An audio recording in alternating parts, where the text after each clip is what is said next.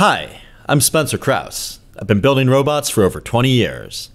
In that time, I've seen a lot of interesting things, and I've heard a lot of interesting stories. Collaborative with Spencer Krause is a place where my colleagues and I can relax, have a drink, and talk about some of the crazier things we've seen at work and some of the experiences we've had that have gotten us to where we are today. Subscribe today to join the collaboration.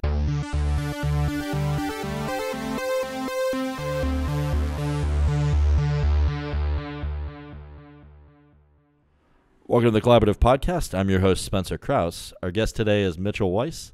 Mitchell is the Chief Robotics Officer at HDS Global. Mitchell, welcome to the pod.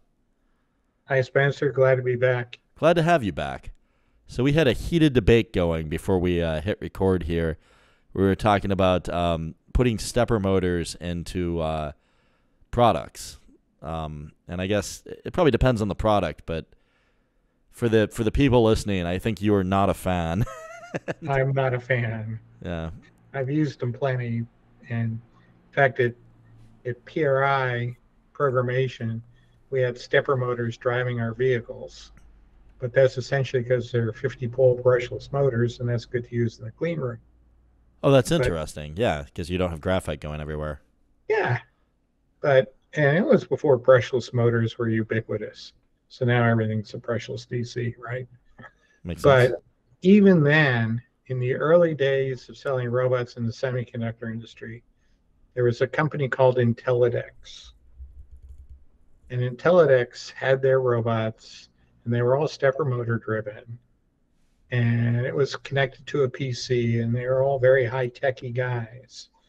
And I remember talking to the CTO of Intellidex, or one of the founders, and I was like stepper motors, who does that? And he was like, we do. And I say, well, let me tell you what's wrong with stepper motors and robots. He says, there's nothing wrong. I know everything about robots. I worked at HP on printers. Nice. Yeah. And so they use stepper motors in their robots. I would say that's a valid use case, though. If you can cut the cost of an encoder on like a $30 printer. And in a printer, you don't have variable inertias. That's true. It's fixed. So you don't have to worry about the changes. Agreed. So in a robot, the inertia changes all over the place. And, no. Stepper motors, articulated robot, no. Entry robot, maybe. My 3D printer has stepper motors on it, and I have to make sure I close the door and shut the curtains on its little thermal chamber so it doesn't wake anyone up in the house.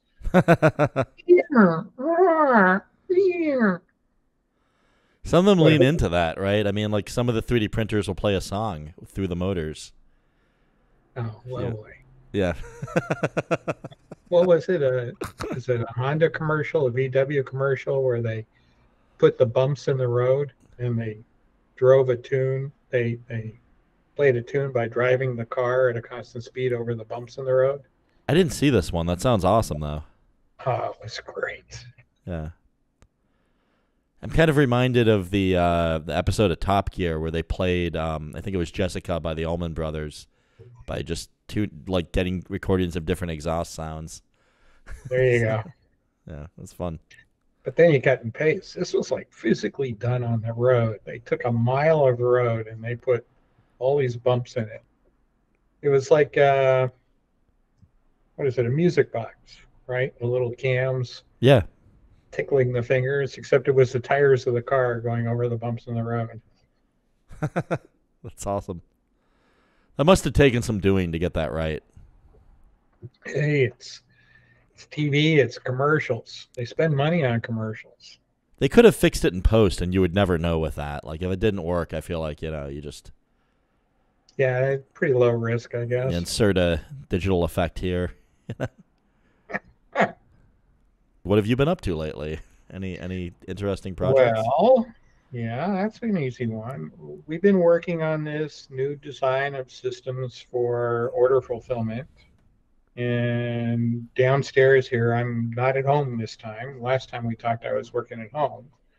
This time I'm working in my office. I own a little building. Nice. And downstairs in the office, we're building a storage retrieval system with 4 robot arms on it and all kinds of cool stuff. That sounds really fun. That thing is coming together. Hopefully by Christmas it'll be fully operational. We'll be tuning her up. Nice. Yeah, That's give awesome. me something to do. Yeah. And I'm getting lots of exercise. Now, I was jokingly going to say, are you working Christmas? But of course, we're Jews and it's Hanukkah, and we're both working right now. Yeah, we always wear Hanukkah. Yeah. I used to volunteer at hospitals on Christmas, but I don't do that anymore. I'm not a good person anymore. No, I'm trying to get this thing done before Christmas. I've got 3 of my guys flying in from around the country to work on it the week before, next week, so that I don't have to keep them working through Christmas. Nice. Well, that's awesome.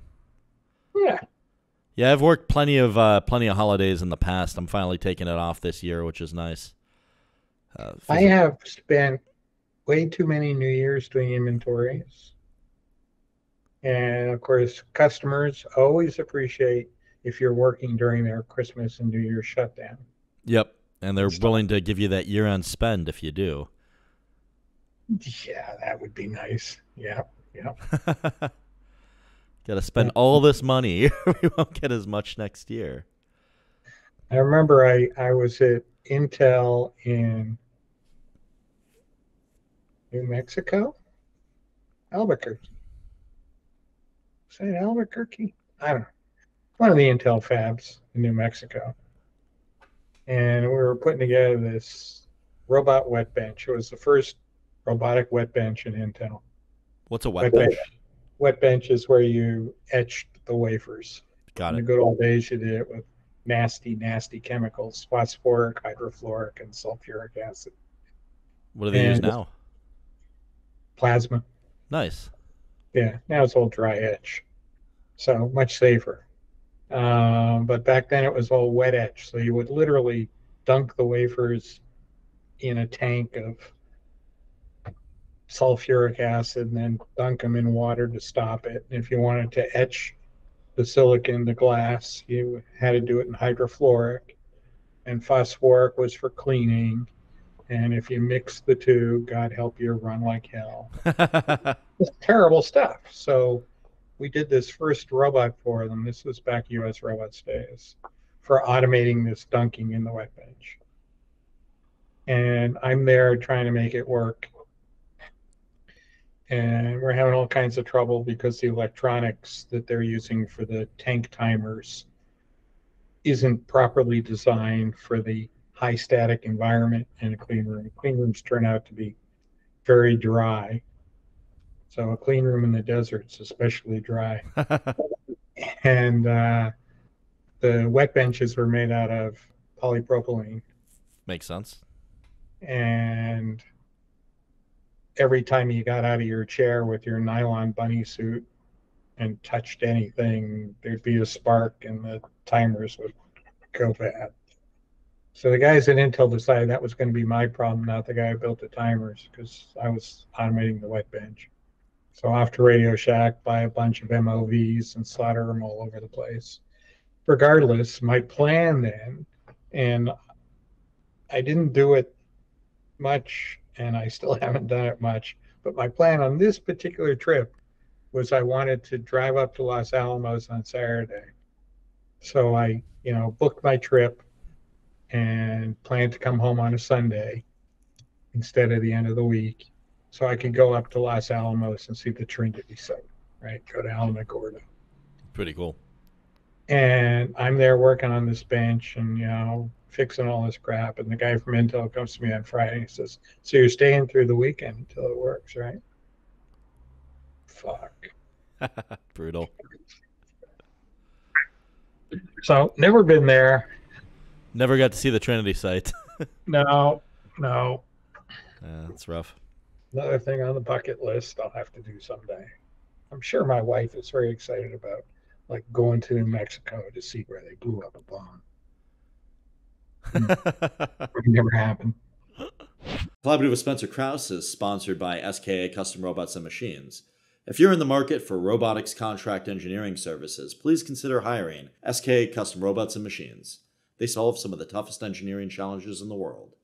SKA Custom Robots and Machines can be found at ska.solutions. You ever hallucinate from sleep deprivation? No, I don't think so. Only once for me. It was after 3 days, and my entire field of vision turned to like a fractal. It was interesting. That's a Yeah, lot of sleep. yeah. 3 days. It only happened once in my life. I stayed up till 4 Sunday morning. I was working on something, and you get into a design, you just plug and plug and plug. And when I got out of the chair at 4 in the morning to drag my ass to my bedroom, I couldn't keep my balance. It was absolutely stunning. My legs just said, "No, man, we went to sleep 2 hours ago. We don't know about you, but we ain't working right now." Brutal. I'm guessing you made it through that because you're here. So. Not quite as good as I was when I was in college, but yeah, Make I it work. handled it right. Yeah, I've not pulled an all-nighter for a while, but I pulled a lot back in the day. Like I think in my life, like easily 1,000, But Nope. yeah, Nope. I No, won't sir. anymore. Nope. Didn't do that. Apparently Kevin Dowling used to do them, is what I heard. Like when he was in college, like way before. Yeah. I mentioned my dad's cousin was his teacher, so I think we all did. I mean, if you go to Yeah. MIT or Carnegie Mellon, like you end up staying up all night. Yeah. There were plenty of times. Uh, We had the design class where you have to build things, and you have the contests and everything. yeah, yep. In my day, that was the first half of the semester. Oh, cool. Half of the semester you worked on real engineering stuff. And so we had to design a gastrointestinal pump that someone could wear and walk around. Is that to like So, like colostomy sort of thing? no, a feeding pump. Okay, got it. And so some of the students, and this is one of the huge downsides of going to MIT, is there's some really smart people there, and you feel like a piece of crap when they're Yeah, I done. know the feeling. So some of them design these clever things that use the energy from your walking to power it and all that stuff. But I had worked with ball screws and designed some machinery already. So I had this little pump that you wore on your hip, and it had a stainless screw that drove a piston back and forth to slowly feed you. Oh, Right? cool. Battery pack. And I was working all night the night before getting the drawings done, because in those days, if you were a mechanical engineer, you had this thing called a pencil and a drafting board It'll never work. and a T square. See the T square on here? And you made your drawings. So I'm up to like 4 or 5 in the morning, and I get my whole package together and everything, and I put the drawing in the tube. I'll take a nap. And of course, the deadline was noon. Like 11:30, I wake up. Oh no. Oh no! How fast can I run over and get this thing turned in? No. That's the downside of all-nighters. Well, it sounds like the drawing was due, but it sounds like also like you didn't have to turn in a thing made off the print, right? No, you Okay. didn't have. God knows we didn't have. 30 minutes to turn a part. That's something a software engineer might think is feasible. Yeah. Well, I'm having fun building this prototype here that we're doing. I've got downstairs. I have a little shop. I've got a little milling machine, and I've been sooner or later I gotta get my hands on a lathe and lots of power tools and hand tools. Nice. And electronics workstations, and I've been just like knocking crap out. That's awesome. Oh yeah, let's modify this thing. And then the shipments have been coming in. Stuff is ridiculous. I've got a drive-in door. I don't have a loading dock. So I get these huge shipments of steel parts. Tons, literally tons of steel showing up to the building. And I'm here by my lonesome. I get my little pallet jack out to the truck. I have a little lift truck. and unload the things from the truck, but they were shipped so badly that the pallets are falling apart, this little stuff. But I got some 20-foot long, 22-foot long extrusions. Came on the back of a 50-foot truck, Nice. nonstop from Toronto. So just outside Toronto is the extruder. The guy drove here overnight, slept, at a truck stop somewhere for a couple hours, and then pulled in here. As you do. Instead of backing in, he pulled in forward, which was not smart, with a 53-foot trailer. And I have to get this 24-foot long pallet off the back of a 53-foot trailer with a stacker truck. Nice. It has 4-foot long forks on it. Brutal. You can do it. This is from the side, I'm guessing, is like the only way you'd be able to do that. You can't pick it from the side because you got to get out the ass end of the truck. So what you do is you get the pallets you get the forks into the pallet, and then you have to strap the thing to the back of the forks. Interesting. So it's cantilevered out there. So you have to sort of bend the forks up in order to have that cantilevered arch. Well, no, the cantilevered arch, it was interesting as I'm pulling it off the truck. I only had enough lift to get a few feet above the bed of the truck because I have a short stacker. And so I'm pulling it off the truck, and I'm wondering when it comes off the tail of the truck, will it bend all the way down and hit the ground? The answer is no, it did not. Nice. And then the fun was getting the guy who pulled the 53-foot trailer in forward to the loading spot out back into the street. Yeah, that seems tricky, like to not jackknife at all. How wide was the garage? Well, the garage is he didn't come in the garage, he just drives up beside it. But the problem I had was there were cars parked at the end of the lane. So he only had a narrow space to get out, and he had to turn it around in a 2-lane road with traffic. So I'm out there stopping traffic, and he's backing it up and then giving up and trying again. So I have to let traffic go. I have to stop traffic. I have to let traffic go. It was interesting. But now I tell all the semis that are showing up here, I send them pictures and drawings, and I say, back in. Back in, it'll be easier to get out. Nice. Yeah. Except for that guy, they've all been pretty good at it, too. Pretty good trucks in here. Did you tell that guy, or I'm guessing this is what started the policy? Well, I told him when he was pulling up, they phoned me, hey, I can't find your building. Well, where the hell are you? I'm right in front of it. No, you're not. I'm standing here. Yeah, he was 3 addresses down the street in front of another building. So I get out to the road and I wave him in, and I'm telling him to back in, and he just pulls in. That's rough. Pay attention, man. Pay attention. Yeah. But it was interesting. Empty trailer. Just 2 loads on it. Holy cow. That's service, man. I love extrusions. Yeah. Is this a custom extrusion, I'm guessing, if you had to get them from a shop in Toronto, Cool. Yeah. Yeah, we're building a giant storage retrieval system. Not that we call it a storage retrieval system. And the center tower, some people would call it stacker crane, but we don't. We call it the tower robot. It's a 20-foot high robot made out of 3 aluminum extrusions. So it's super stiff and super light. Oh, cool. It's spectacular. When it's all ready for public consumption, we'll let everyone see it. Yeah, I'd be curious to get a look at the latest prints, or I guess maybe the thing itself. It's very cool. That sounds awesome.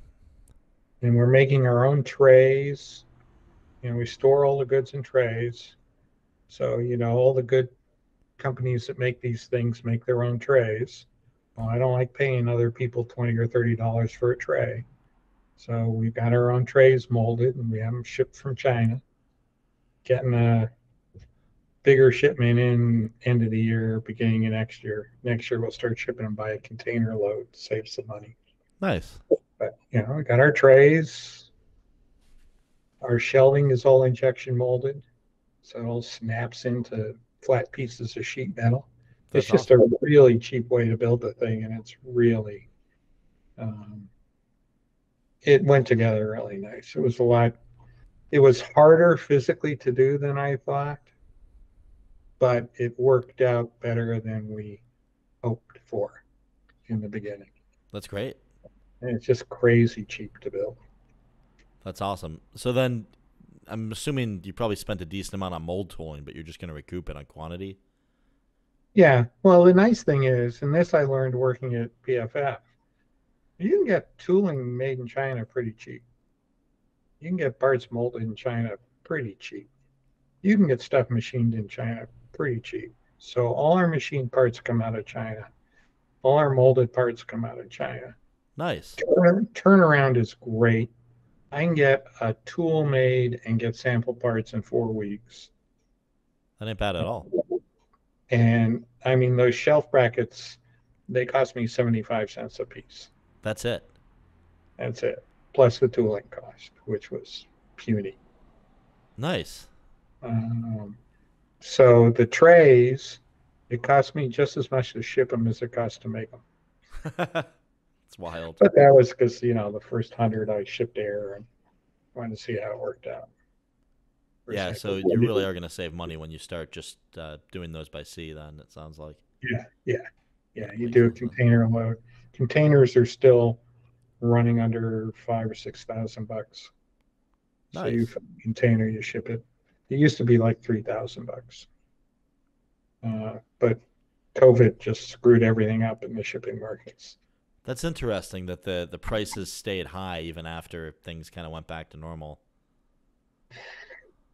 Yeah, they not quite as high. I mean, they went completely crazy. You were buying container space on a spot market during COVID, That's but the interesting. prices really went up, and they stayed up, and they're going to stay up now. The pressure here, a big part of the cost is unloading the boat, shipping the container cross country on a truck or on a train or whatever.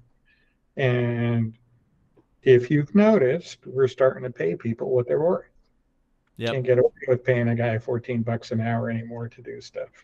Yeah, nobody wants to work for 14 bucks an hour. Yeah. Well, I think the minimum wage in PA, if I'm not mistaken, is still like under 8 bucks an hour. Yeah. But like nobody makes that much. Like, I mean, maybe if you're like working at a McDonald's, but like, I don't have anything against people working at McDonald's. Just that's what I understand they pay. McDonald's is around here is paying $14, $15 an hour Wow. because that's what it takes to get them. If you watch John Oliver, he did a story on the dollar store and Dollar General a couple of weeks ago. You're the second one to tell me there was a good thing on John Oliver recently today. I might actually have to start watching that. That's like that's a place that would pay people 8 bucks an hour. There are actually Dollar General stores that have one person working in the store, and their job is to handle all the inventory, all the checkout, all the security, everything. So you figure that's a place where they're paying people 4 or 5 bucks an hour because they don't care about them. Yeah. It was it was interesting to watch. He's got interesting stuff to say. Yeah. Although, I mean, with Dollar General, I mean, your margin's got to be like, I mean, I don't know. Like, I can't imagine it's great, but it's a giant chain. Margins are awful, but the company's doing great. But their people are treated like crap. That sucks. And given impossible tasks to do. Right? Yeah. What else is news? Touche. Companies do that. Yeah. They a lot of them do. And I'm no socialist or anything, but you got to do better sometimes. Yeah. Yeah, for sure. I try to pay people pretty well. I mean, I think the lowest paid person at SKA makes 25 bucks an hour. So hopefully they don't listen to this episode and find out. Yeah. We were paying less than that at Seagrid years ago for our techs on the floor. Yeah, it's tough to get good ones when you do that. Our techs make a decent amount more than that. But, yeah, I don't know. Sometimes I wonder if I'm overpaying people. But Oh, there is something to be said about inflation. I'm reasonably convinced that a lot of the engineers in the valley. Let's bring this back to robotics. So you got all these Silicon Valley robotics companies, and they're all going to solve the world's problems with AI. And you can think of the three or four companies I'm thinking about. Yep. But they have these very high-priced people working or running reinforcement learning systems to teach their robot how to grip something instead of sitting down, figuring out what the basic principles are and working it out. I don't think they're all going to succeed because I think their payrolls are outrageous. And I think they don't chase the fundamentals of their business very well. It's going to be interesting to watch.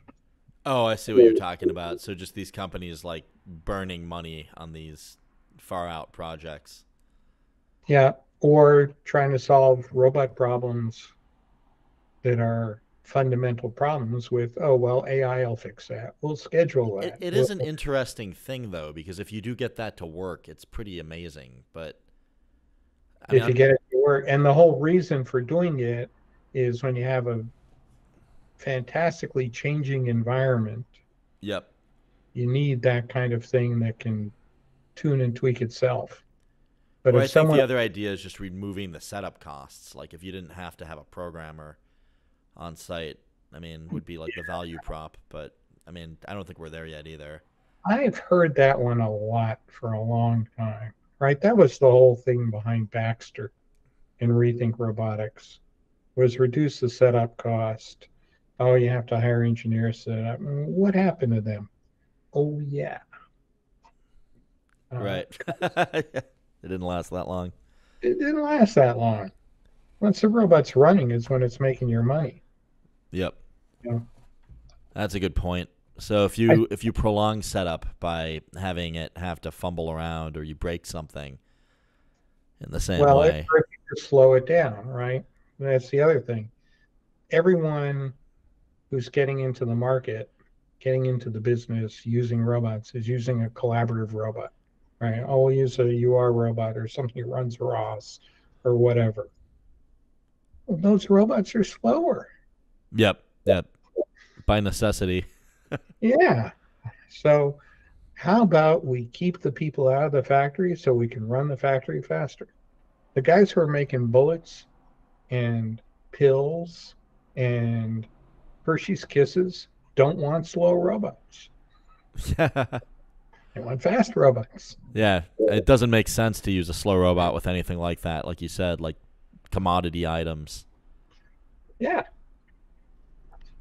So, I mean, the automotive people don't really use, cobots either.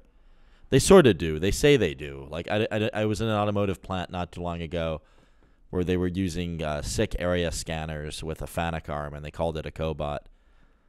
I'm like, all right, yeah, fair enough. Like, fair enough. Yeah. yeah, Yeah. We were doing work. We were talking to a lot of people in secret days about using the stereo cameras to do cobotics, safe areas.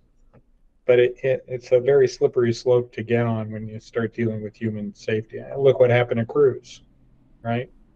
Oh, we're going to use AI for all this stuff. Oh, and then we're going to run over a lady and drag her across the streets of San Francisco.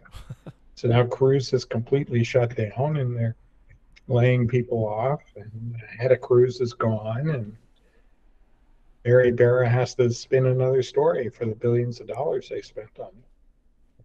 yeah, that was pretty brutal to watch. I did you watch it? I didn't watch Well, I it. didn't watch the video. I meant like to hear Yeah, about it as it was happening in the media from people, not as it was happening, but yeah, as the yeah, aftermath unfolded. yeah. And you knew it was coming. If you're running a detector that's trained on AI, it's not going to be fail safe. It's going to be pretty good. Yep. Pretty good doesn't count. Yeah. That's an interesting way of looking at it. So, like in any safety critical system, I mean, that's kind of where it gets you because there's going to be that, whatever percent that doesn't work. Yeah, and the percentage of how well it works is super dependent on what your learning set is, right? Yep. Your training set. So if your training set didn't include women who look like that woman, you're not going to see her. My understanding, and maybe you studied it closer than me, was that she was under the car. So she was kind of away from like where any sensor could see her, and nobody built in the ability to infer, if somebody disappears all of a sudden, they might be under the car and therefore stop. Yeah, it didn't. So it was a blind spot. They couldn't see But down did a there. blind spot before it hit her? When Probably she not. Yeah, I think she was there and then she wasn't from the car's perspective. right, and so the code says, okay, it's all clear. That's my understanding, or I think what was described to me, and again I could be wrong on this. I haven't studied it in depth, but it was that the car had a heuristic where it tried to pull over because it was in an accident, and in pulling over, it dragged this woman and Uh, mangled her pretty it, bad. it, it was a pretty long drag from what I read, but regardless, I worry about people skipping steps, analytical steps, because the computer can figure it out. And never been a fan of that. Yeah. So when I joined HDS, part of the engineering mantra was, well, we use AI to do this scheduling and we'll use AI to do that scheduling. And we'll be able to optimize this thing and we'll be able to optimize that thing. And I set a bunch of design rules down, and one of them was we're going to make the equipment as fast as we can because we can't count on AI to solve our problems. So instead of trying to optimize all the routing and all the movement and there's a thing called, oh, what are they called? It's not adjacencies. Uh, it sucks to get old. When you buy ketchup, you often buy mustard. Oh, interesting. You buy peanut butter, you often buy jelly. So they're affinities, they're called. That makes sense. So you want to sort with affinities. Interesting. Yeah, because then you have to shuttle as far to get to the Right. other item. When Yeah. you really dig into the statistics of the 100,000 SKUs you might be dealing with, the number of times you get a win out of those affinities is maybe 5 picks a day. Oh, interesting. So it's not Yeah, significant. you can pick a lot faster if you've got the right affinities set up. Oh, it is significant. No, Okay. but the the distribution of goods that people buy and goods you have in inventory is a long-tailed Gaussian curve. Okay. And your affinities are way at the end of that tail. Your affinities are way at the front for your fast movers, but most of your work is the long tail. Oh, that's interesting. So you start to say, okay, yeah, well, if we've got the right affinities, we can get 2 picks for every tray or 3 picks for every tray. So we only have to bring a tray every third part. Well, no, that only works for like 2% of the picking you're doing. So that was an example of here's the throughput we're going to need from the robots because we're going to get 3 picks per tray. But when you go look at the stats, it really works out to about 1.01 picks per tray because those affinities happen so infrequently. The more SKUs you have in your product line, the more your customer look at Amazon, right? You buy something from Amazon. How often does Amazon get to deliver in any day 2 things, peanut butter and jelly that go Oh, together? I see. That's usually Most, not it. Usually you get a box with one thing in it from Amazon. yeah, and usually you're ordering like, oh crap, I'm out of, Peanut butter. button batteries for something. So you Yeah. order one thing from Amazon. So that's most of what the business is. So if you look at the Instacart data, the Amazon data, and everything else, it is huge, long tails of, very few picked of these items, but you have so many of those items, it's most of what you're paying is. So you're fast movers. So like what Walmart's doing with Alert in their little micro fulfillment centers is they're limiting it to like 3,000 SKUs. Oh, that's So interesting. odds are good they'll get picked off it, Yeah. but odds are also good they'll get a tiny customer base that's using that a lot and still has to go into the physical store or get online or do something to fill out their business. So the idea is that you can only order so much, and the rest of it you just have to buy because it's not Yeah, stocked on the online store. yeah. Yeah, So that's think of Costco, right? Classic example. Everyone who goes to Costco, like me, yeah, loves me too. Costco.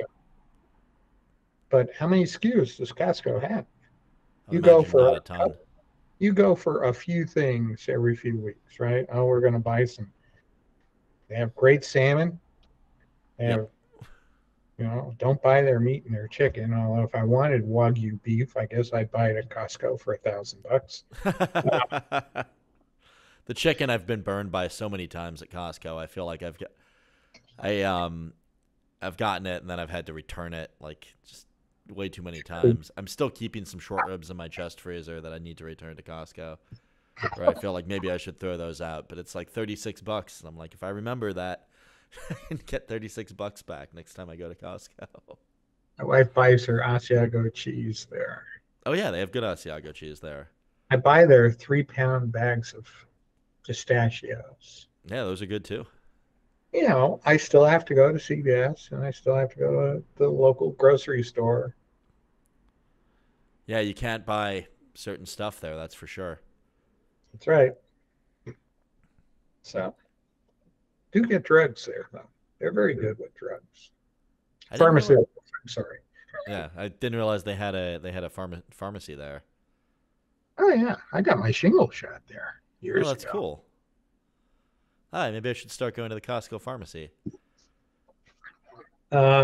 Yeah, well, it depends on your health insurance and your pharmacy and who treats what better. I When think I we was should. buying stuff to keep this beautiful mane of mine, Jealous.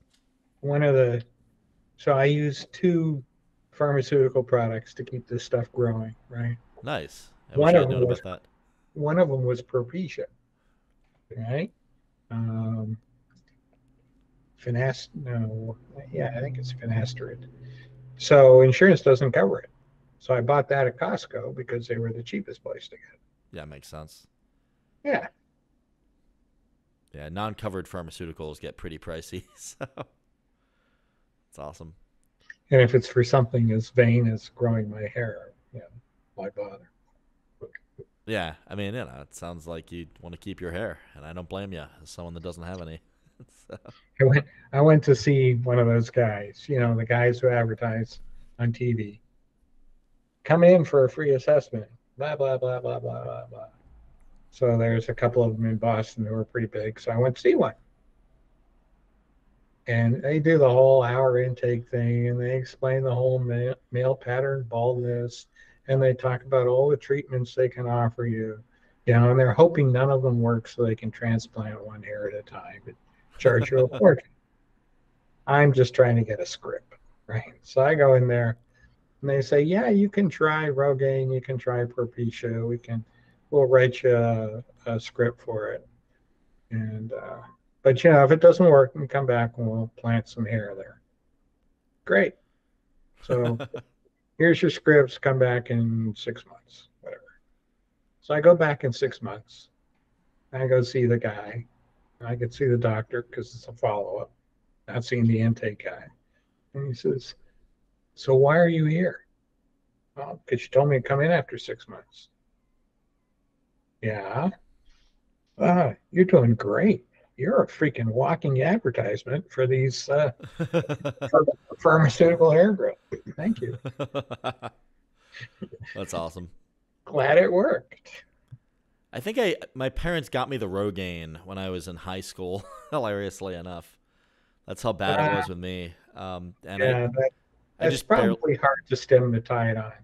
yeah, I barely used it. I don't know. I was just like, this is stupid. I'm a kid. I don't think I'm going bald. And then There was this little spot in the back that like nobody told me about. Like I was paying a guy to cut my hair. Well, I mean, I was going to this haircut place, and he never told me. I had to find it. I had my friends had to tell me. I was like, oh, I'm going bald. So, I started figuring out it was bad on video conference calls because I'll bend over like this and then see it in the screen and go, oh, that's getting thin. I better deal with that. yeah, So yeah, I got lucky. I nipped it in the bud. nice. Yeah, that's awesome. Yeah, I think I'm like balder than George Carlin, who I learned about baldness from when I was a kid. It's just it is what it is. It's a foregone conclusion at this point. I Yep. thought about trying to go to like Turkey and get hair plugs, and I might someday or get them done here or wherever. But I don't know. I'm kind of enjoying just letting it go and seeing work. And like if I get the transplants, I'll have like a receding middle hairline too. So I figure Yeah. I'm probably better off just letting myself get completely bald and then doing it. Yeah. Or not doing it at all and Yeah, just or just let it roll. Yeah, like a exactly. book. Yeah. Just don't get a bad toupee. Yeah, That's I like think I would do hair plugs before I did a toupee. because then everyone's like in the meeting.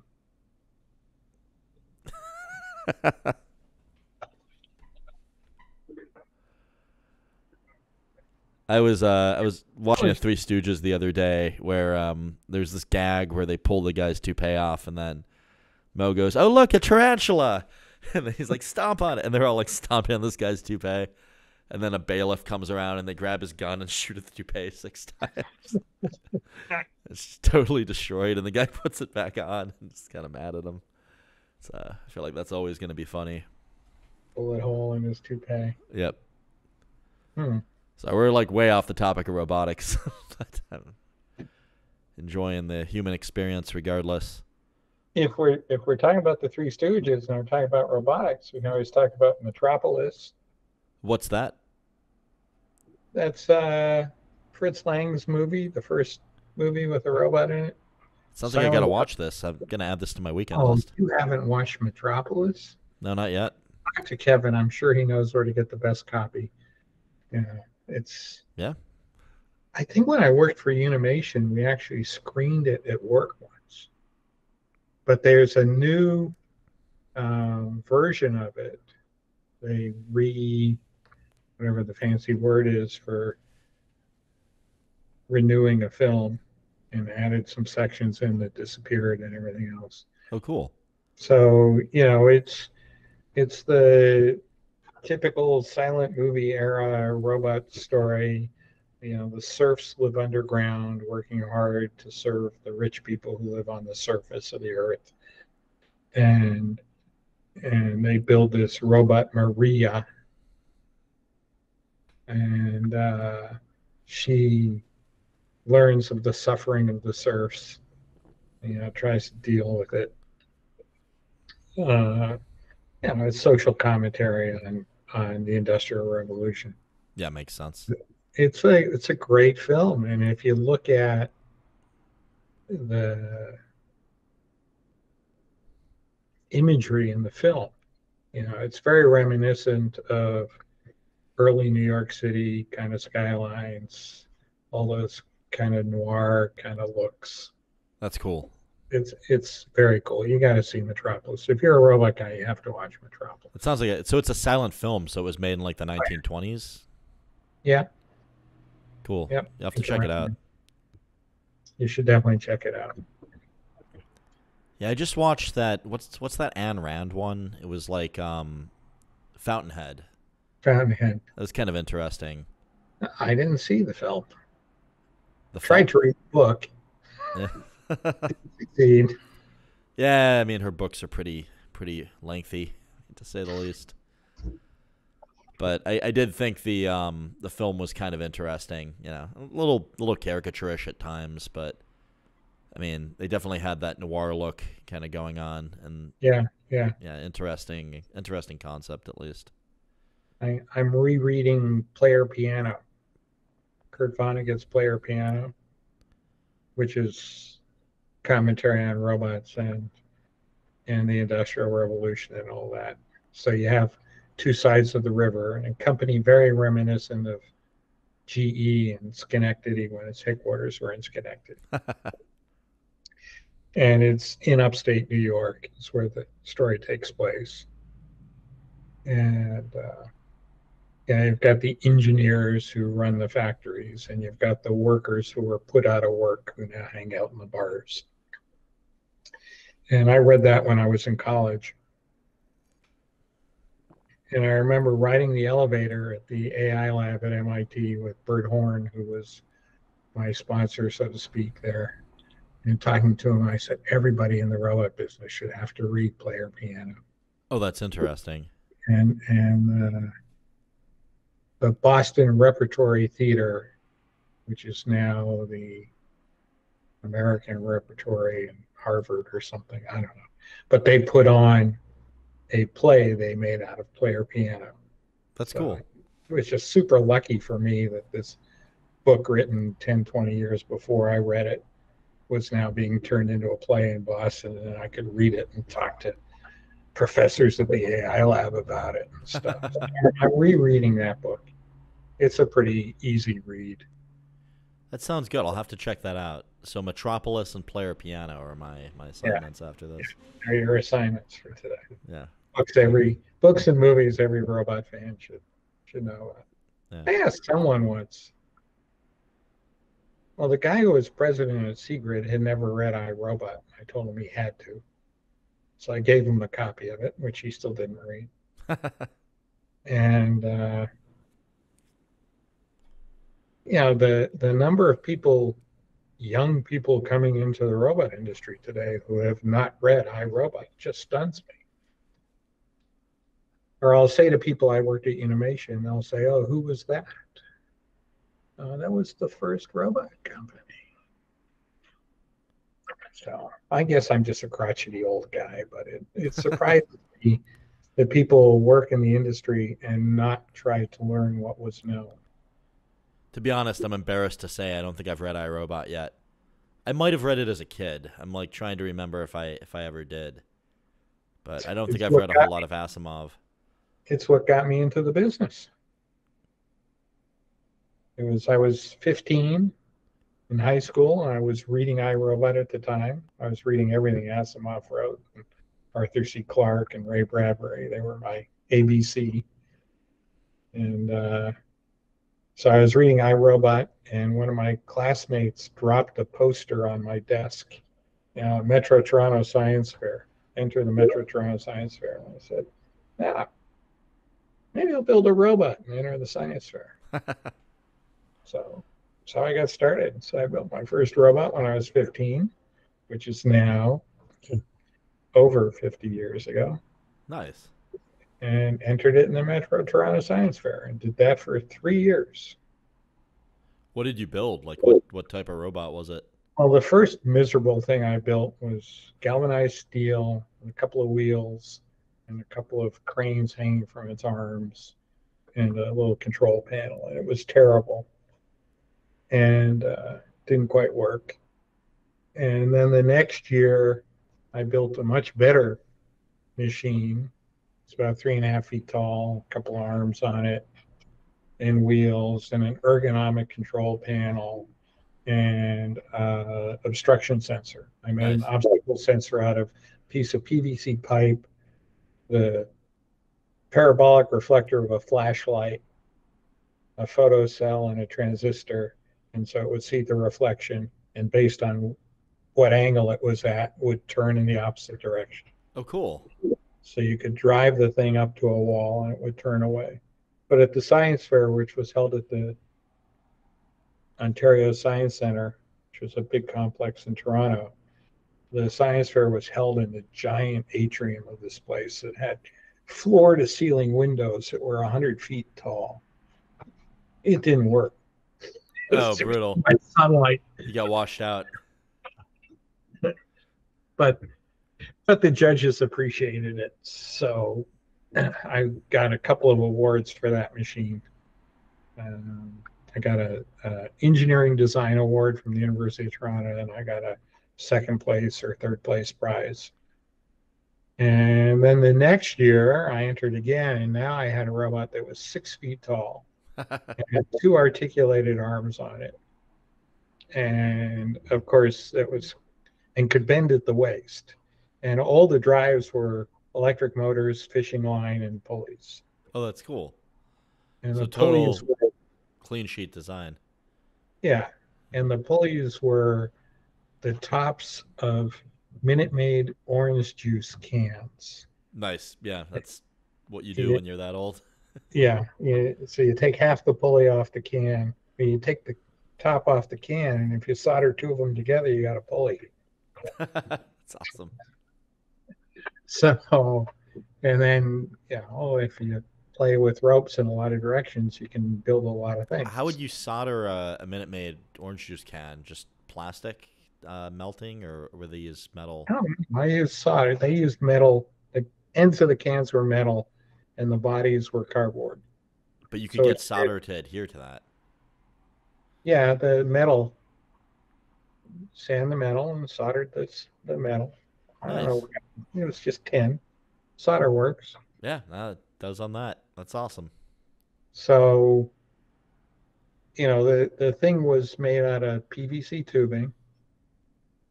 And so lots of time with the Dremel tool, carving out the little curves so you could do the joints and breathing PVC dust and finding out that was a bad thing to do a year after that.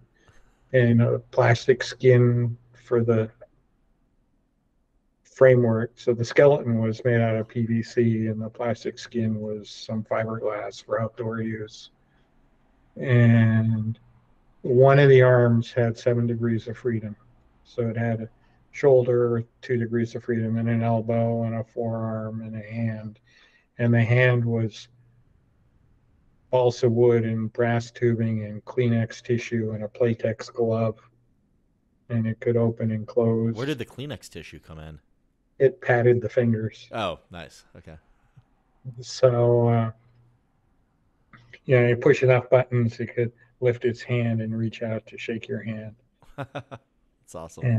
And the argument for this thing was, because it was so terribly impractical, was this would be used as a platform for testing human prostheses in household situations, right? You could put a prosthetic arm on it Yeah, and prosthesis. test the functionality of the arm.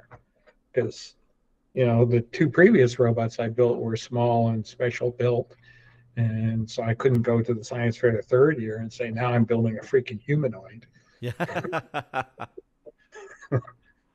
So, and then I had it on the display table. I had a 1/12 scale little human skeleton and a 1/12 scale model of the robot. Oh, nice. You could see the fit, right? So here's the natural thing. And I was working with my chemistry teacher in high school. We were trying to show nerve conduction.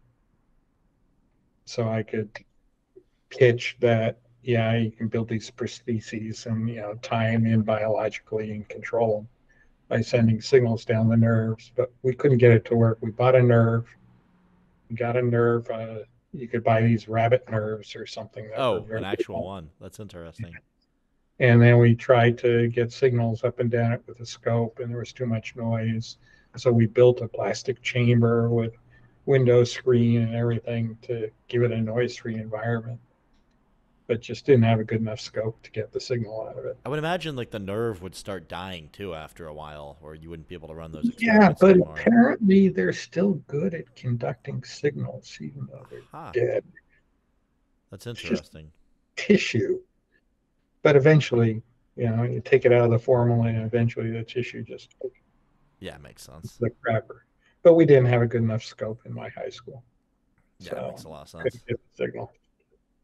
So it was always the other kids. I went to this Jewish parochial school.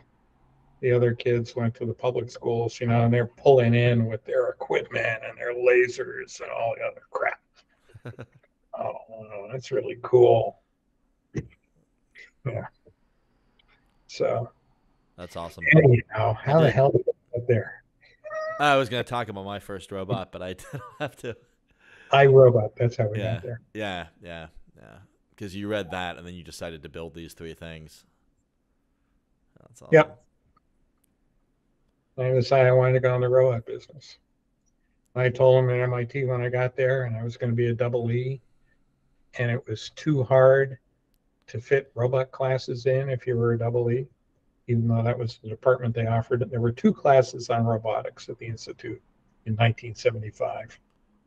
There was Bert Horn's class, Making Machines See and Feel, which was a machine vision and kinematics course. And there was Michael Tertuzos' class, which was only offered every other year.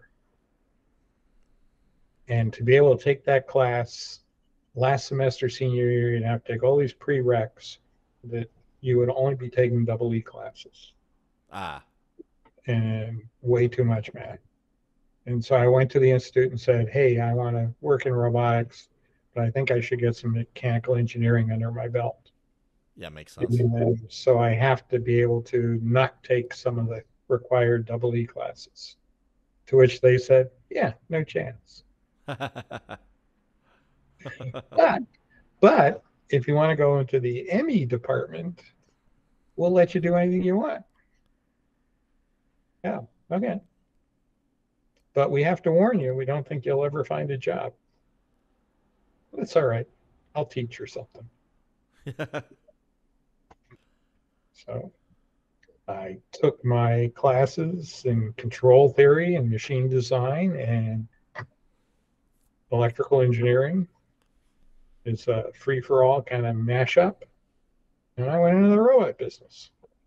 And I'm still getting paid for it. Nice. That's awesome. Yeah, there So wasn't a robotics major when I did my undergrad either, even though it was much, much later than 1975.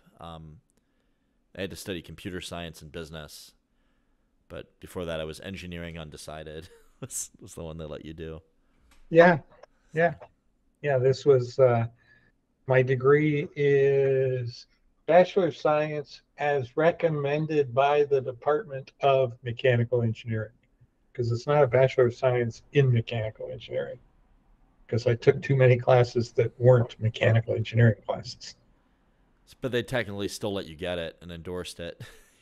Yeah, yeah, they let you get the degree, and Um, it's an unspecified degree. That's okay. I don't mind. No one goes up to you. No one looks at your resume. You have MIT Mechanical Engineering Department, and it's just, so did you get a real bona fide mechanical engineering degree? And after 50 years of doing this, no one asks you anything about it. yeah, So they probably don't even care where you went to school anymore. MIT, who gives a fuck? yeah. How many times have you been arrested, sir? Twice? Only twice? You're hired. Yeah. Can you fog a mirror? You're working for us. Yeah. At what point? I guess robotics doesn't exist in a vacuum, and it's sort of an amalgam of other disciplines. So Yeah. mechanical, electrical, software, and then to some extent firmware and systems engineering. Systems engineering is a big part of it. I, Yeah, you I can't really teach systems engineering in school though. Like you almost need to have well, they've mechanical or got electrical or software to be any good at systems engineering, which maybe is their they've got logic. they've got a division of systems engineering now or something.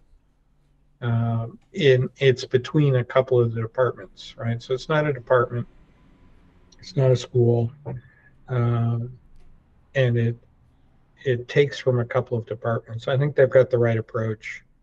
I tried to get a job there, but I didn't have a PhD, so they wouldn't give me one. Um, Stupid.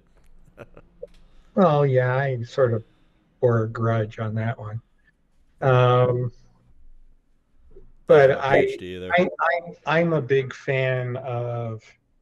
I mean, my kids went to a technical high school in Lexington, Massachusetts. Here it is Minuteman Tech, and at the time it had these things called the academies. So they had a biomed academy, an engineering academy, and uh, eco something or other, ecosystems, I think. And there was also a tech track that went with that. So you had the college bound kids in the academies, and then you had the matching technical school kids who were taking the same technical classes, just different academic classes. That's interesting. So like less academic, more Yeah. trade oriented. So the engineering academy shared the lab with the robotics techs, and they learned robotics Oh, and cool. they learned the engineering process. So I actually taught some classes there and was on the advisory board, and I went and the engineering method and the engineering process and new product development stuff and patents and things like that. I worked with them on. And I then didn't I have any would, of that stuff when I was in high school. That's awesome. yeah, neither did I. Yeah. Uh, And I was on their advisory board, and we were always talking about the robotics. And I was always saying, you're better off teaching the kids mechatronics, systems engineering than teaching robotics. I don't like the fact that we pitch robotics, but you pitch robotics because it's popular. Kids want to get into it. And you pitch robotics because the state wants to fund it. oh, that's interesting. That's where you get your money. So even though we called the department robotics and the lab robotics, what we were focused on was engineering method, electrical engineering, mechanical engineering, teaching the kids the right physics and the basics of it. Which is And using, mechatronics. yeah, and using the robotics as a vehicle for teaching them. So again, the crotchety old man in me thinks that's the right way to do it. Yeah, I don't So, disagree. so when you look at MIT, it, I still don't think they teach robotics now, but they don't have a robotics department or school or degree. Um, when I was there, we asked them to put in a microprocessor course so we can learn about these newfangled things called microprocessors. And the Institute was dead set against it because no, we teach you the fundamentals. You can pick this stuff up on your own. Huh. But like So microprocessors are in everything now. Like that's incredibly eh, useful. they were, and they were getting to be everything in everything then. But I took classes in digital electronics, took labs in electronics, and we took a lot of classes in computer science. And back then, computer science was how computers are built, So right? it's like architecture, Architecture, Boolean logic, Carnot maps, uh, structures of programming languages. like a data structure. We did data structures. Oh, you're Uh, talking about like semantic structure, like, how it goes together. like registers and counters Got it. and program registers and instruction registers and You this and only that. really deal with registers in assembly language, though, right? I mean, And we all programmed in assembler. I took one class, and these were mainline double E courses, right? They weren't ME classes for double E's or double E classes. These were mainline double E CS classes. I took a class in, I think the first computer science class, we did high level programming in PL1. And Joseph Weizenbaum taught that, the guy who wrote the ELIZA program, wrote a book called Computer Power and Human Reason because he didn't like where computers were going. He was the first guy to warn against AI. oh, that's interesting. So he was a professor at the Institute who I got to have as a teacher. And I thought it was ironic that my computer science teacher didn't trust computers. Uh, and then the second class I took, we did assembler, PDP-11 assembler, oh, cool. Algol, Lisp, and before we did Lisp, we did Lambda calculus. So that might have been it. PDP-11 assembler, Algol, which was our structured language, Lisp, which is Lisp, and is based on Lambda calculus, a mathematical premise. Pretty sure there was another language in there, but I can't remember what it was. So in that one semester, we had a program in 4 different languages, 4 different ways. Sounds pretty familiar from getting a CS degree. Yeah, and of course, in those days, well, in my first class, so if you took the ME department programming class, you did it on punch cards, and it was a Fortran class. Yeah, that or Cobalt. Yeah, I took the double E course, so it was PL1, and we did that. We we wrote and tested our programs on Multics, which was MIT's big mainframe made by Honeywell, Huh. because they turned IBM down. They put out bids for a mainframe, a multi-user system, and Honeywell bid on it, and IBM bid on it with the 360. And MIT didn't like the 360, so they bought Multics. Why Well, the was that? DoD, the DoD bought Multics and planted it at MIT. Huh. So we would sit down at the terminals, which were IBM's electric typewriters, and we would dial up Multics on a dial phone That's interesting. and put the handset into the acoustic coupler, and we would start to type and write our programs. Wait, is That the was, acoustic coupler what it sounds like? Just like a microphone and a speaker that the phone sits on? yeah, it's two, like the ear cups on your headphones right now, two of those, and you took the handset and you stuck them in the acoustic coupler, That's pretty cool. and you talked, the old modem sounds on telephones. Yep. Acoustic couplers, you do 110 baud with those babies. Let me tell you, that was something. So I even had one. My first modem was an acoustic modem when I bought my first computer. But regardless, so we'd sit there, you dial up Multics, and you type things on your IBM's Electric. And if somebody in the DoD had more important work to do, and you were some freshman at MIT, your system probably went down That's while you were trying to get your homework done. And then the next semester, when I took the other class, when we did the PDP 11 stuff, it was actually on CRTs, terminals, where you in real time like saw text on a screen. How did you get feedback from the IBM Selectric with the Oh, you print Honeywell? command Oh, where did it print to, if on not a the CRT? it printed on your Selectric typewriter. So it was actually like typing it out. Yeah, yeah. So an Okay. IBM Selectric, right? Was like the key typewriter of its day. It had the little golf ball, and you could type. Well, they made I versions of remember the those. Electric. I remember the golf They ball at made least. versions of it that had a solenoid under every key, Huh. so it would be able to pull the keys and type back at you. That's That's how it turned interesting. into a terminal. And then they put deck writers in each dorm, and a deck writer was a 5x7 matrix printer made by Digital Equipment. And you would type on those, and it would type back at you. That's pretty cool.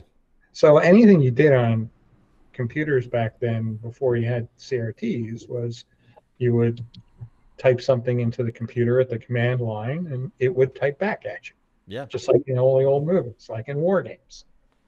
that's interesting. I did not know they worked that way.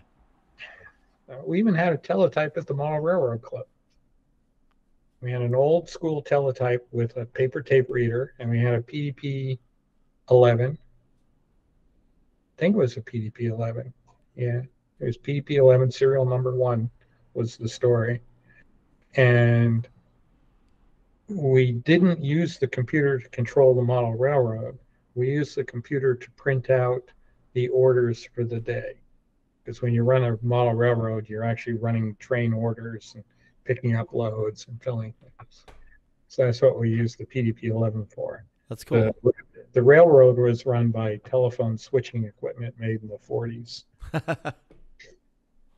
It's It's probably more authentic to how a railroad actually ran, though, I would think, just because it seems like a Yeah, slow to adopt industry, but maybe I'm no, it underestimating was the railroads. pretty spectacular stuff. We had dial phones, and you had your cabs.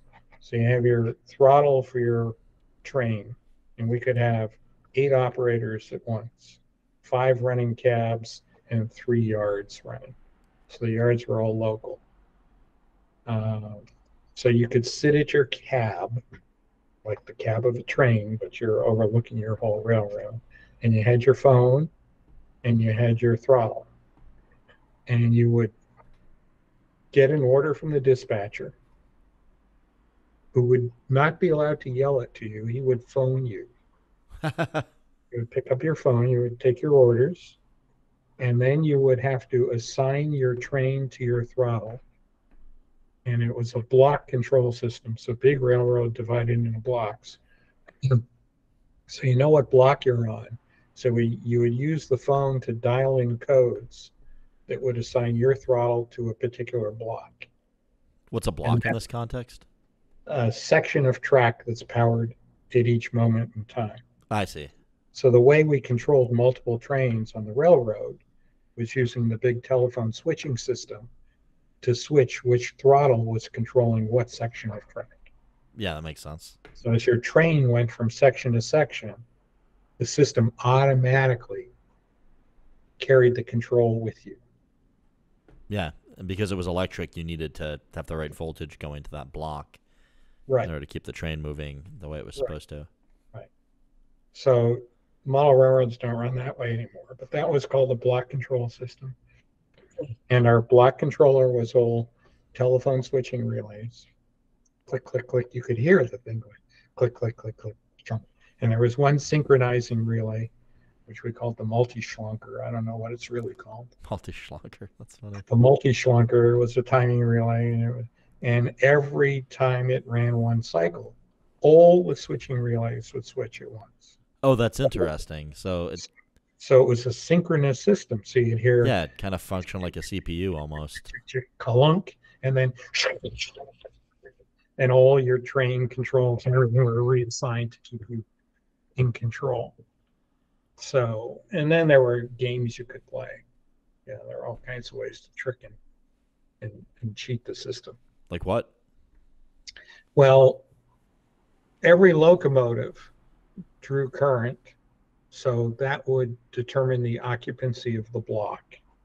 So if you had interesting. So you went through a shunt. It knew you were there. Yep. And every caboose had conductive paint on its wheels and a resistor across the two pairs, so you knew where the ass end of the train was. Huh. So you're looking for that specific resistance, it sounds like, and that's how you knew. Yeah. Whatever it was. Just anything occupying the block, any resistance across it, right? So, but we had standards. So there was a standard resistor, and you had to have a caboose on your train. Or if it was a passenger train, you had to have a car that had the resistor in the back end of it. So that's how you knew how many blocks you were occupying. If you had a very long train and you occupied 2 blocks, the system had always switched the 2 blocks with you. And it could never give up the block you just left if the caboose was still on it. So you always controlled, you were really in control of the block ahead of you. You were about to gain control of it. The block your locomotive was on, and anything up to the ass end of your train. Yeah, that makes sense. So there was one guy in the club who loved his really fast passenger trains. More specifically, his Bud Rail diesel cars. So the big Bud cars, the commuter rail things that are a train and a car all in one, an engine and a car. Huh. I didn't know about this. Bud cars were like the fastest thing. They did 500 scale miles an hour. They were completely ridiculous on the railroad. Right? So he would run his train, and he would try to see how many blocks he could occupy before the multi-schlunker came around. Oh, that's interesting. Right? So because you see the lights pop up each time you enter a block that you're in control of, and they don't turn off until you leave the And block. that part wasn't synchronous. It would just rising edge. Okay. Right. So the trick would be to stick a quarter on the track somewhere and make it look occupied. So he's running his train, he's all excited, and some guy slips a quarter out of his pocket, drops it on the track. Look, I got 2 blocks, I got 3 blocks, I got 4 blocks, I got 5. All right, who put the quarter on the track? That's funny.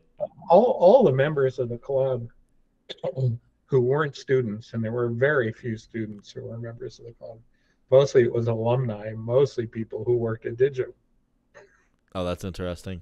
So all the PC boards on the Model Railroad at that time all said Copyright Digital Equipment Corp. Because the guys would do the PC board layouts and slip them into DEC's manufacturing system, Nice. get the boards made, and bring them over to the club. Yeah, it sounds like a pretty intricate mechanical computer to make all that work. And now it's all computers. Now you buy a thing called a DCC, Digital Carrier Control chip, and you put it in your locomotive, and the throttle is in the locomotive. It's a full H-bridge controller. Yep. And you send it digital commands. So you don't have to do block control anymore, which is, so one of my So it's always fantasies- got voltage, like no matter where it's at, and then the locomotive decides what it wants to do with it. Wireless, I'm assuming, then, for how you communicate with that? Well, you use the track as the carrier. Oh, interesting. So it's like Ethernet over the power lines. Yeah, that's pretty cool.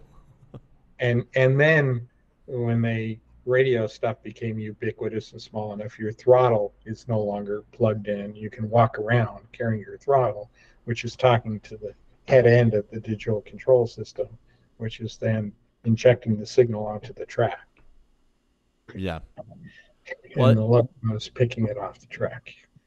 That's cool. Well, if you've got an H-bridge in the locomotive, why do you need to inject a signal onto the track, though? Wouldn't you just draw voltage? Well, the signal is how you communicate with the locomotive. Oh, I see. Okay, right. So you still need to... Yep, got it. Yeah. Still need there's that a receiver. Or I guess relay. No, it's a receiver. Yeah. Well, it receives from your handheld controller, but then transmits along the track, which is why... Right. Yeah.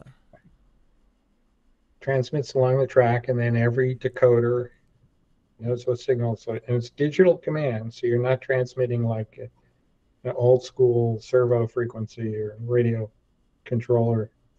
You're sending digital commands down the track on the carrier, and the decoder in the train knows its address, knows who the signal's intended for. Nice. So the track is a giant message bus. That's pretty cool. And also a power bus. Yeah. Yeah. So I don't have any of that stuff. I still have old school stuff. I haven't built a railroad in years, but when I lived in Pennsylvania, I had 5 scale miles of track on my model railroad. Nice. But when I moved from Pennsylvania to How long- Massachusetts, all my stuff got stolen. Ah, that sucks. Yep. How long is a scale mile? Well, I was running N gauge, so that's 1 to 160 more or less. Okay, So so what was scale mile? 160th of a mile. I had, Whatever that is. see if I can remember how long the layout was. It had 2 8-foot legs and a 12-foot, 16-foot center. So 8, 16, 32 feet long. And the layout was essentially a double dog bone folded on itself. So it was an oval, 32-foot long oval folded on itself, so 64 foot. There was about 150 feet of mainline track on it. Pretty awesome. And it was a 160 to 1 scale railroad. That sounds like fun. I never got into model railroads. I did my first robot when I was 12. And I just always... Your kids of the high-tech generation, yeah. Yeah, I just got... Well, I got it out of a book by Mark Tilden about beam robots, and so... Mine was two AA batteries with a little tap in the middle, and then it had micro lever switches and would reverse the current of whatever motor got tapped by switching where it was connected to from Yeah, the one side to the other. So it was pretty rudimentary, but it would like avoid obstacles, and I don't it's know. I guess cool. you could call that a robot. Yeah.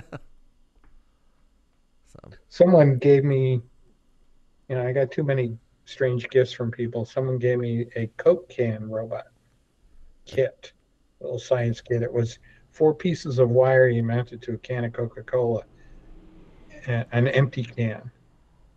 And so an empty soda can didn't have to be Coke, but it looks better if it's a Coke can. They're the best looking cans. You put these four little pieces of piano wire on it, and it had a little vibrating motor on it. So it would kind of trundle around. You oh, know, that's like fun. a vibrator on it. Yeah, okay, that's a robot, huh? Okay. Well, the other one I saw that was similar to that is toothbrush. So apparently, if you get a toothbrush where the bristles all point one way and you put a vibrating motor on it, you can get it to locomate in the direction that the bristles are pointing away from. Yeah, Because they'll kind of shuffle in that direction. you can get vibratory brush conveyors. That's a thing. I did not know that. And that's exactly what that is. It's a bed of bristles, and you can move delicate objects in one direction. That's awesome. What would you want to convey with a vibratory brush conveyor? Eggs. Yeah. Now, I wouldn't do food on a brush conveyor. I'd do metal parts. Yeah, that's fair. Yeah, I guess if an egg cracked on that, it would suck pretty bad. It would, yeah, and whatever's on that touching food. No, I don't want that. I don't know why people did brush conveyors. I know I had to look at them for something, but I can't even remember what part it was. And then there's good old vibratory feeders and vibratory conveyors that just vibrate. The springs are designed so it vibrates in this kind of oval, so it throws the part in the air and then comes back and throws it again and throws it again and throws it again. I did not realize that's how those worked. Yeah, you've seen bowl feeders, right? Yeah, You go well, right in. not like up close. I've looked at them for projects, but I just don't do a whole lot of industrial automation stuff. So Yeah. So bowl feeders are very cool because a there's Newtonian physics involved, right? They're throwing the part in the air and then scooting back behind the part before the part falls down and that's pretty throwing the part awesome. in the air again. And the way they sort parts in a bowl feeder is just statistics. When it comes down to it, you kind of try and orient the part and get it to go somewhere. But if you watch a video of a vibratory bowl feeder, you'll see parts falling back into the bowl all the time. Because if you're trying to feed a part like a dime on its side, odds are good that 9 times out of 10, the dime's on its surface. Ah, So if you make a very thin ledge for the dime, it'll fall back into the bowl if it's lying on its face. But if yep, it's up on edge, it'll make it down the hill. that's So pretty cool. bowl feeders depend fantastically on probabilities. Yeah, it makes sense to They, me. and they work because, yeah, sometimes the thing's where you want it to be. And if you exclude all the other times, it Then looks like the part's always giving you something you want. that's interesting. Yeah, I always wondered how that managed to work. It makes sense if you have all those filters for They're, behavior you're not looking for. they are so cool. But Yeah, it's a crafty art. When I started programmation in '85, I intended to build a couple of different products because I worked in the robot industry and I was contractually limited from working in the robot industry again because I had forever. sold robot, no, just for 5 years. Okay, I had sold my robot company and wasn't allowed to compete with it. So one of the things I was going to do was a smart bowl feeder. And my intention was to have a little camera and do a simple pattern match And if the part wasn't in the right orientation, blow it off with a jet of air. And so instead of having to fine tune all the little hurdles, you would do it with electronics. Which gets your setup time down, just like Rethink Robotics. Well, and your fabrication time down. That's a good point. And there was a guy from MIT, Sean something or other, who came up with a company called Cochlear. It was doing that with ultrasound. They were actually measuring the part with ultrasound and then blowing it off. I thought I would do it with cameras. I never built it because somebody wanted the monorail system right away. That makes sense. Never got to build that thing, but that thing was going to be my small product that would generate the cash flow for the business to do the monorail system.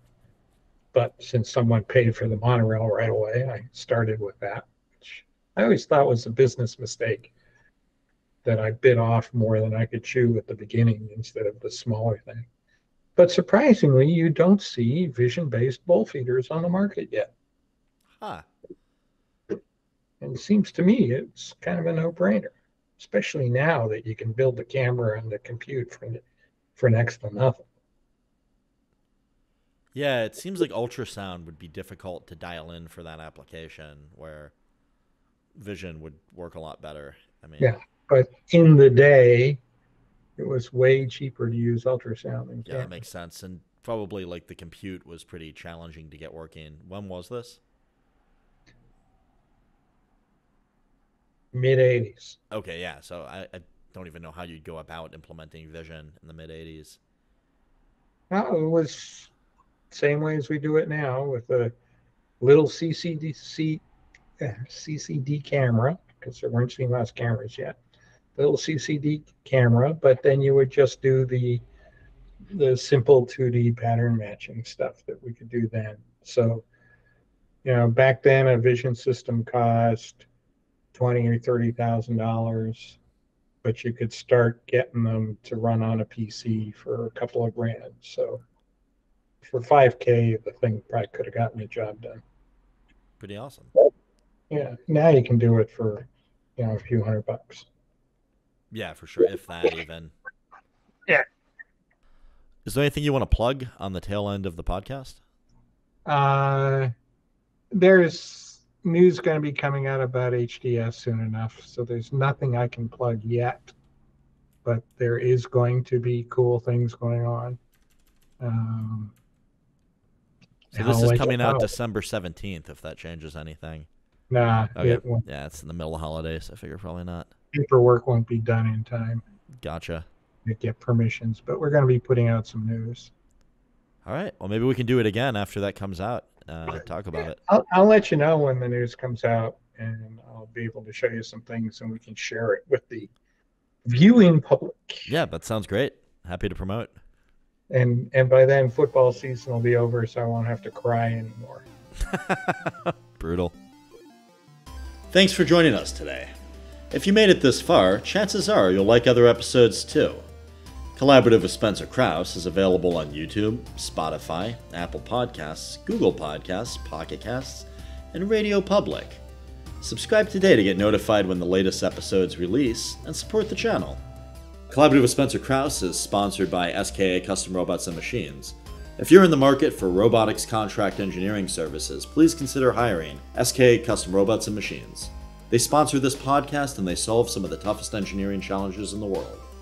SKA Custom Robots and Machines can be found at ska.solutions.